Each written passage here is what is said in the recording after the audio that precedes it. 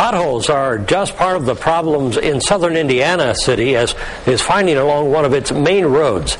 Business 50 is the main east-west route through Washington, Indiana, and motorists are complaining that the potholes are making the ride across town a rough one. State highway crews have filled many of the larger holes with a cold patch and plan to return later and fix them with asphalt. The city of Washington, though, says the road problems are bigger than patching can fix.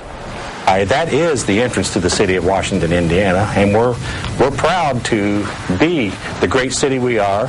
But when you travel on Business 50, it doesn't give you the picture that we want to present. The city says the road has major problems, and they want to sit down and talk with the Indiana Department of Transportation about a more permanent solution.